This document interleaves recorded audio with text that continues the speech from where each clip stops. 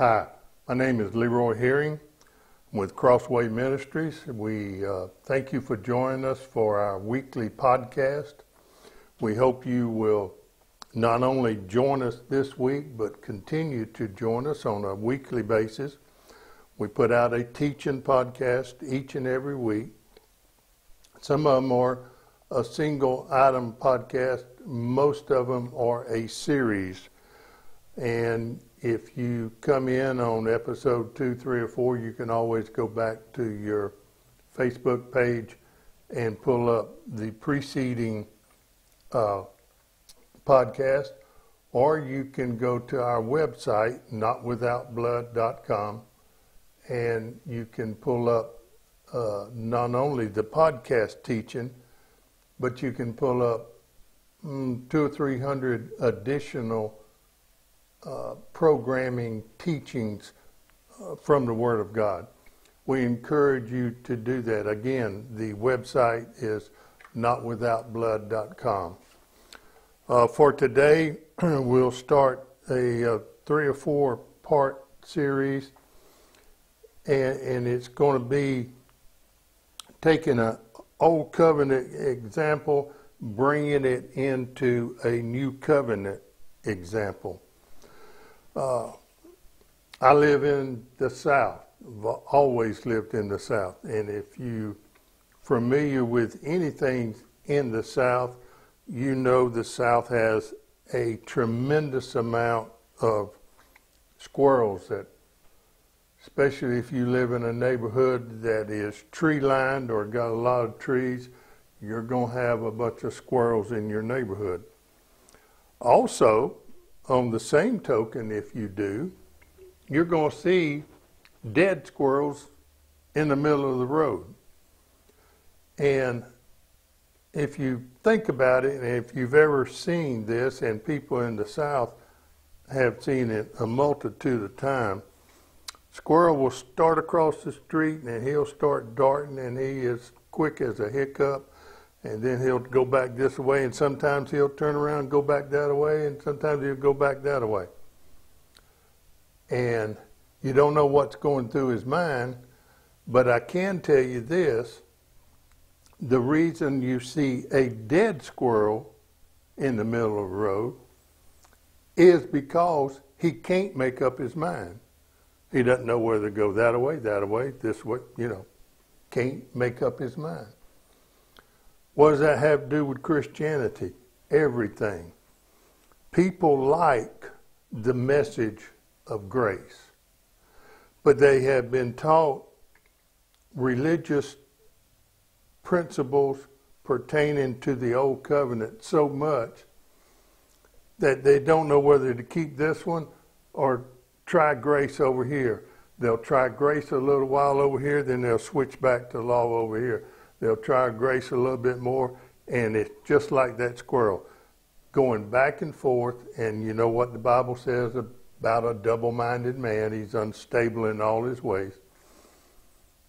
Keep going back and forth, back and forth.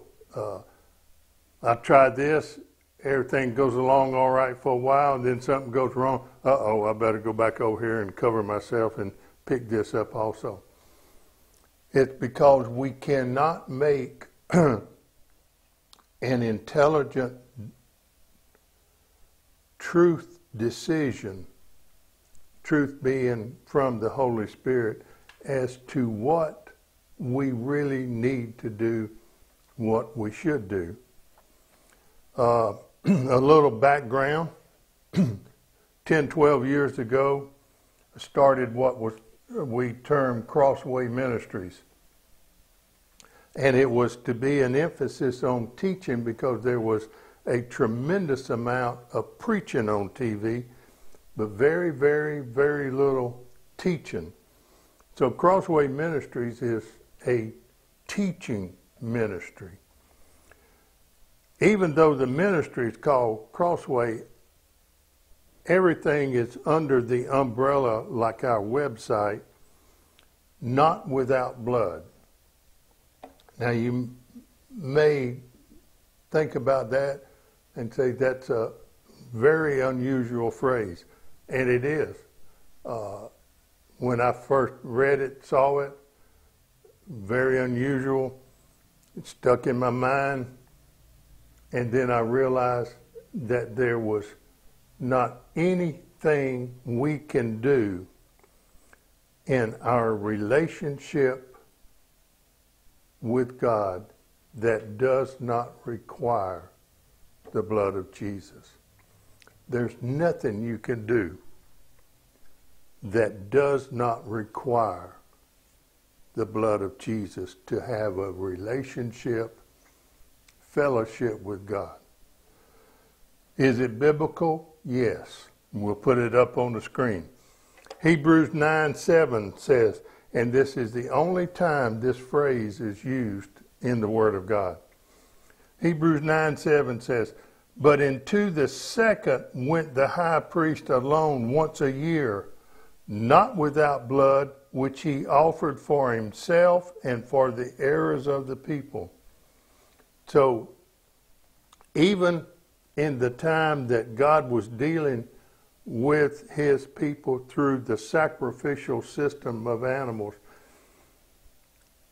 that relationship with him also was based on the portrayal of the coming shed blood of Christ. So everything, anything, there's nothing we can do. We cannot have a relationship, salvation, gifts, or anything else. It has to be by the shed blood of Christ. So think about that some. Not without blood. It has to be through the blood of Christ. All of us experience problems on a yearly, monthly, weekly, daily.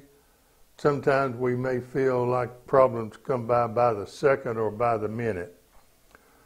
Paul says in 1 Corinthians chapter 10, verse 13, says, we all experience times of testing, which is normal for every human being.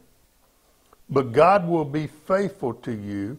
He will screen and filter the severity, nature, and timing of every test and trial you face so that you can bear it.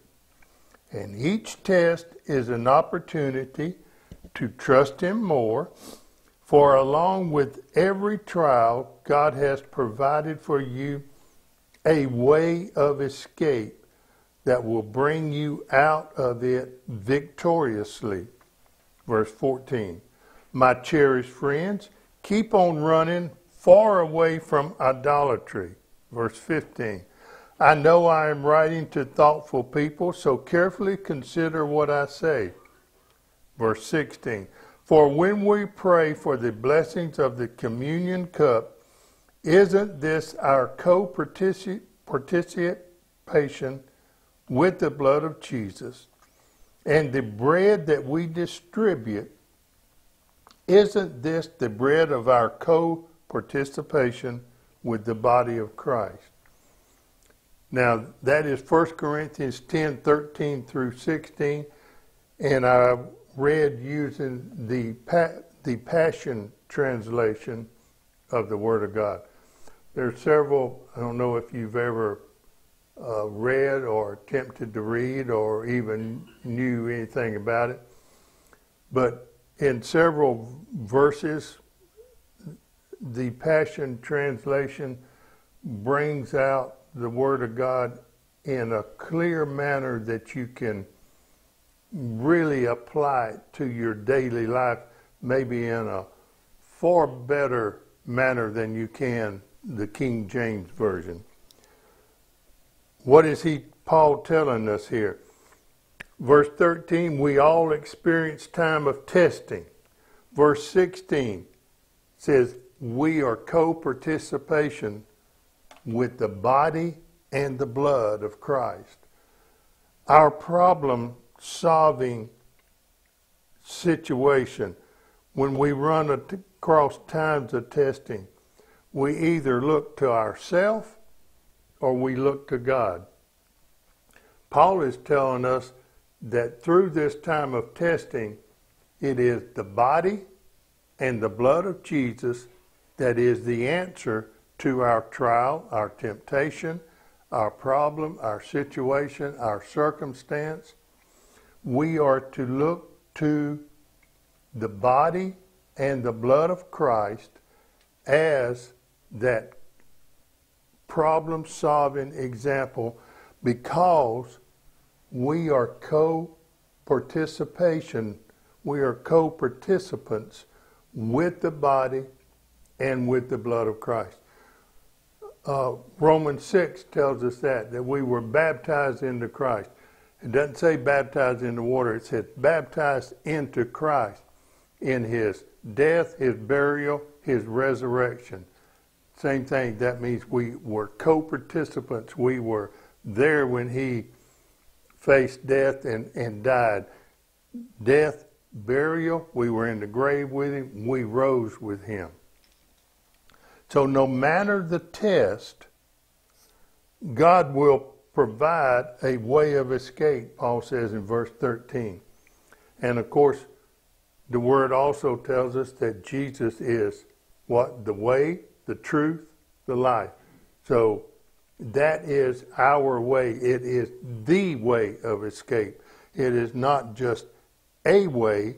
You can find many a ways, but there's only one, the way of escape. And that's what we are to center in on.